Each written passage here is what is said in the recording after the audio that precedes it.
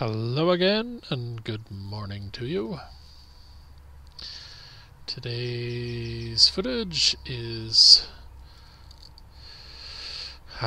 trying to get everything cleaned up a little bit now that the speaker box construction is done.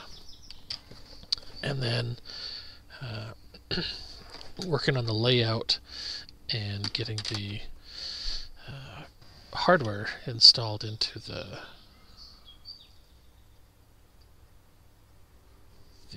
equipment box. One of the things that I wanted to do just to try and help improve the feel of the speakers, I guess, I don't know. In the old version, I never sanded anything, and I wanted to just make sure that, I don't know, I guess I thought the glue would have a little bit better bonding ability if the surface was a little bit more smooth. Get rid of some of the major issues with the plywood, because plywood nowadays is not what it once was. But particularly on the corners is what I'm trying to make sure there's smooth transitions. I've used a few different carpets for speakers over the years, and the problem is I don't build them enough to warrant buying a major supply. Like, I'd love to just buy a giant roll and have it sitting somewhere ready to go, but that's a pretty heavy cost. So by the time I get around to building a set of speakers again, it seems like the manufacturers change what they're doing. And I've had some thin carpets that showed every single little crack and crevice in the plywood. Obviously, I don't like those. I've had some thicker carpets that were too thick and actually difficult to work to wrap around the speaker. I've found that the automotive style carpet actually works the best. This variety that I bought from Home Depot actually worked out really well. It's a little bit thicker than the stuff I've used in the past, which is interesting because I've actually bought some. So there's a company called Penelcom that's all they do is make hardware for speakers and whatnot. It's just I don't know, they have a huge catalog, and I've never actually sat down to look through the entire thing, but most of the parts that I end up using are from Penelcom, and they're good quality parts. This time I didn't realize it, but I did not order Penelcom grills, and I actually kind of regret that. The grills that I ended up getting, they just feel flimsy to me. They're pretty weak, and the gasket around the outside of it is just a really, really flimsy, cheap plastic. So you get what you pay for with the Penelcom, but that's okay. So right here, this is what I was telling you about. There's like this. There's a little bit of a lip because of that the size discrepancy in the thickness. And I don't know, maybe it's not that big a deal, and it's just easier to cut it the size that I want and then just deal with that. It's not hard to just use a router flush trim bit to just zip along that edge. But I don't know. Maybe next time I'll actually take the time to change my measurements by that 1/16 of an inch or whatever it is.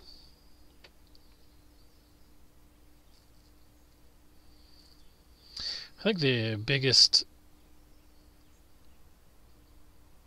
I don't know, the biggest reason to do the sanding would just be to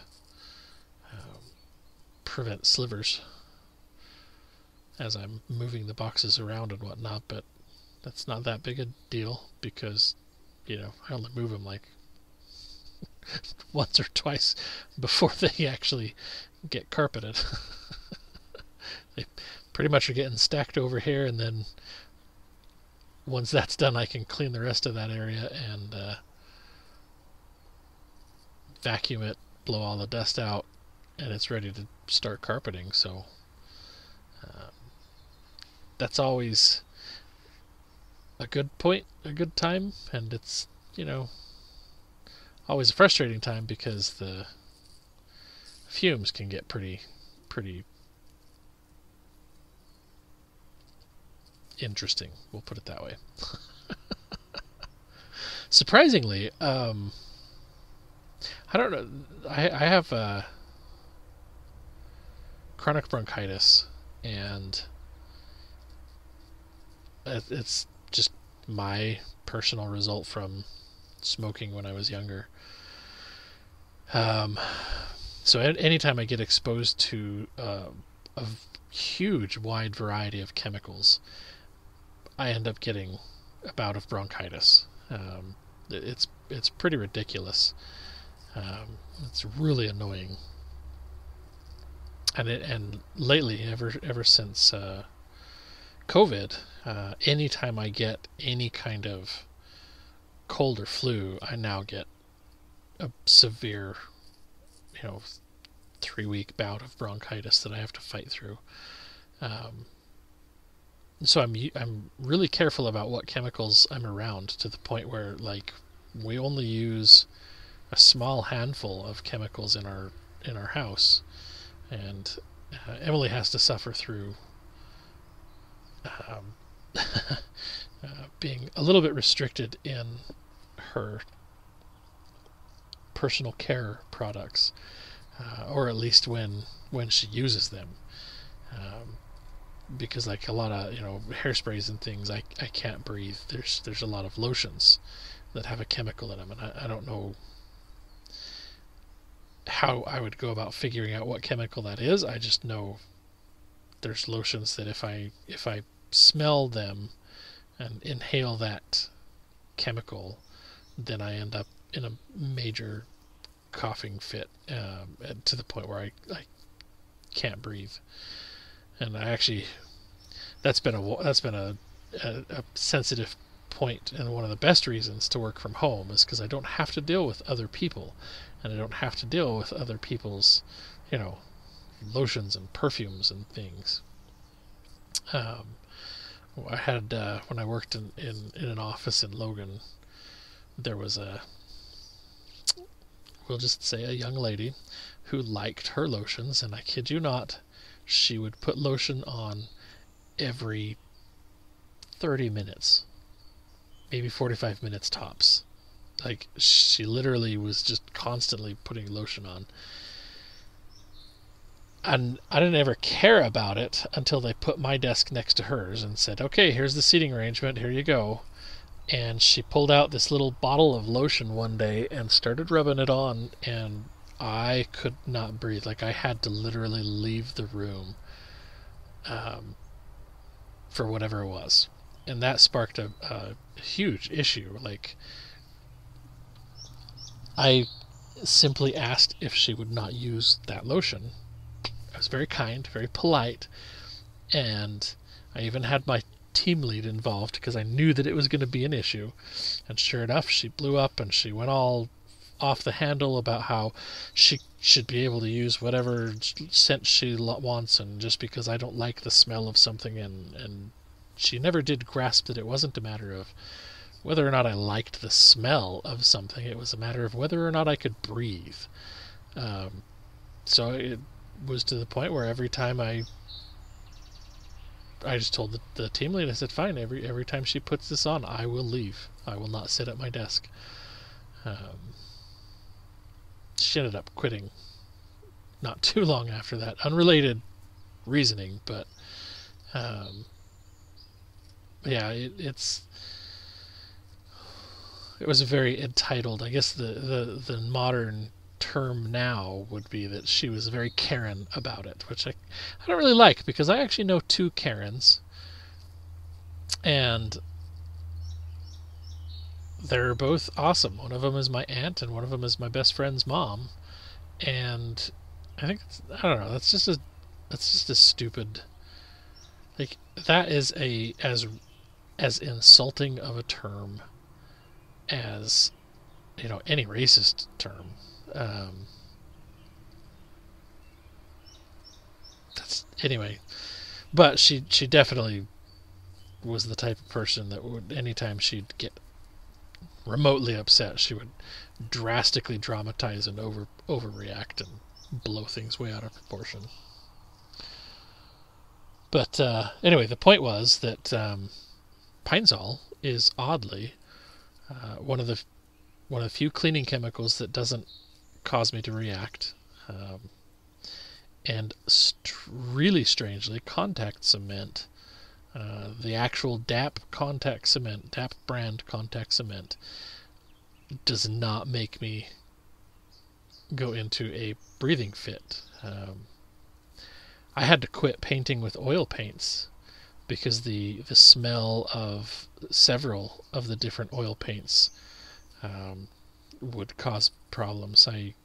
That was where I actually learned about the fact that I had chronic bronchitis. Was I was, as an EMT, the instructors at our EMT class had the idea that they wanted the classes to each decorate a ceiling tile, and then they would put that back up, and then all the future classes would get to see all these different tiles. And we had our class, they were asking who could do stuff and whatnot, and I showed them some stuff that I had painted in high school and whatnot, and they thought, hey, all right, you're hired, you're the one to do this.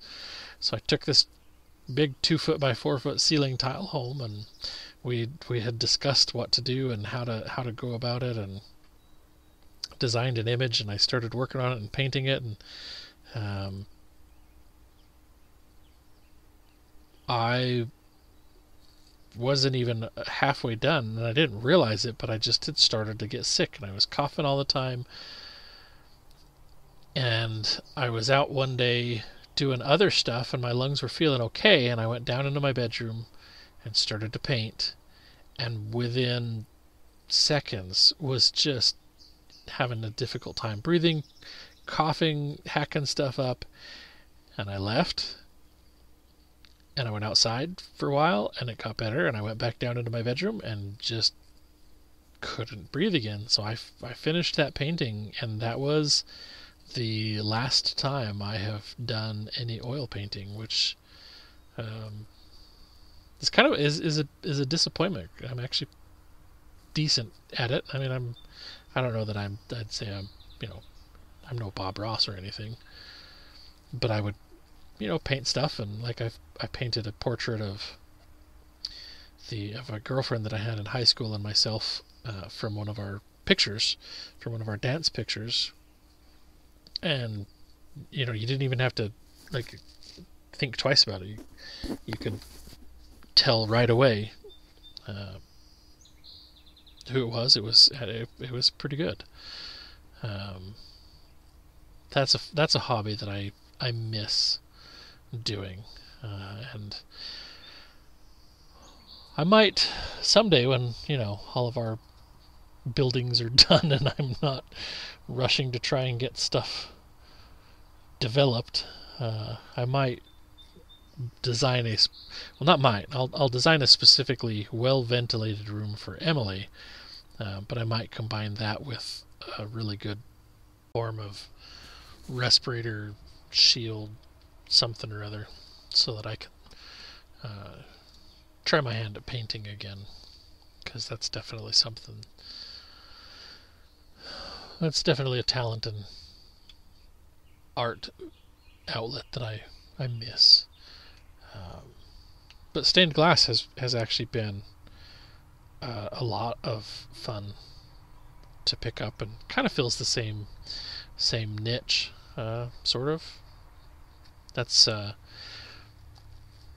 when we get done with this wedding, that'll be one of the things that we will work on doing, is putting windows into this structure so that we get more light, and I hopefully won't have to use the battery cameras, or the battery lights, but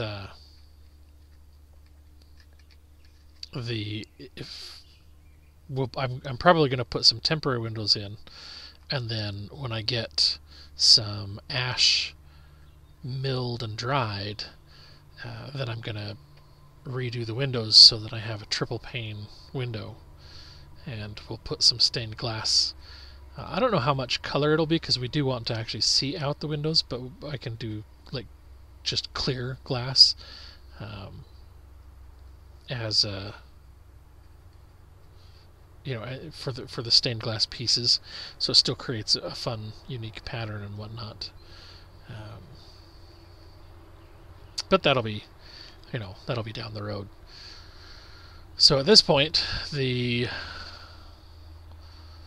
thought process here is that I need to get the hardware into the lid of the equipment box. And this is where it'll actually live, and it's going to stay, most of it will stay connected. And I just have to flip this over, pull a few wires out, flip it over, and then I can plug in those particular devices and not have to worry about setting everything up every single time. This type of stuff is a huge time saver, being able to do things that I don't have to set up every time. So there will be a power strip in here. There's going to be a USB hub. Obviously the 3 DMX transmitters, the 2 DMX converters, and for now I'm just using some double-sided tape to kind of lock everything in place, or not lock it in place, but to hold it in place. And eventually I'll take some plumber's strapping and run a couple of straps across, and that'll pretty much lock it in place. So at that point the double-sided tape will basically just hold it from sliding around, and the plumber's strapping will actually hold everything down. So I'm trying to make everything as compact as possible. I am a little bit concerned that there are several different things in here that are going to create a little bit of a potential for heat. So I might have to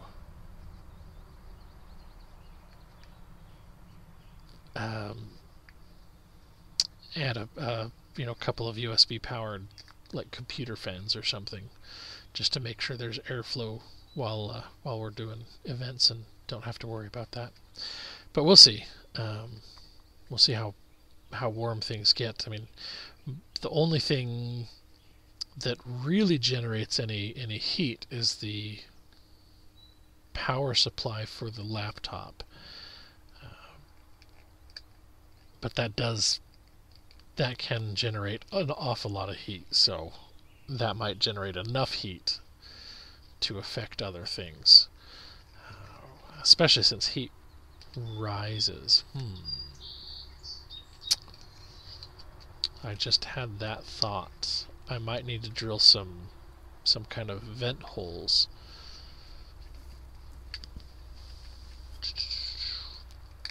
That's going to require some additional thought. Most of this I'd already figured out. I think I mentioned that in previous videos. That's what this piece of cardboard here is sort of the map of how I want to delay things out. And so I'm just trying to really just figure out the best way and how to handle the cord management, to make sure that everything is ready and available.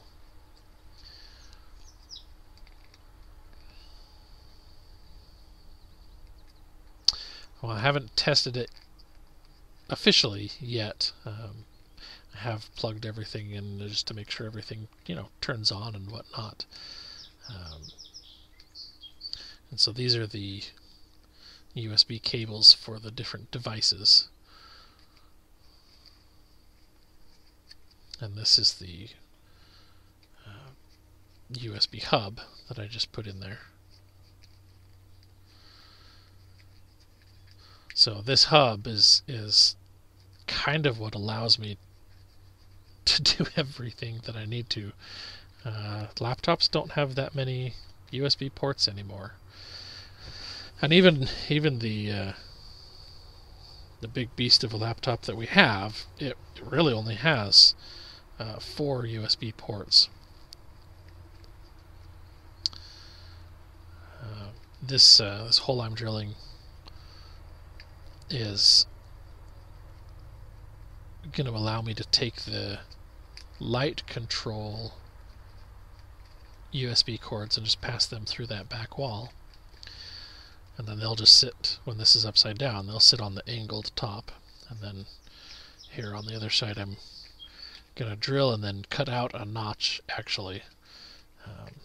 So just getting the jigsaw out here. But this will allow the power cord to come in, the laptop's power cord to out, and then also the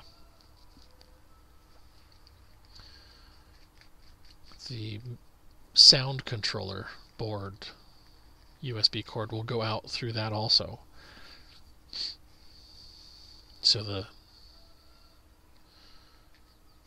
laptop will be in between the two halves of this box, and they'll both be upside down. One half will have the lighting controllers on it, and the other half will have the music controller on it. I did create the layout, and I didn't think about the fact that it's going to be upside down, though. So technically, I built everything in here backwards, which isn't really a big deal.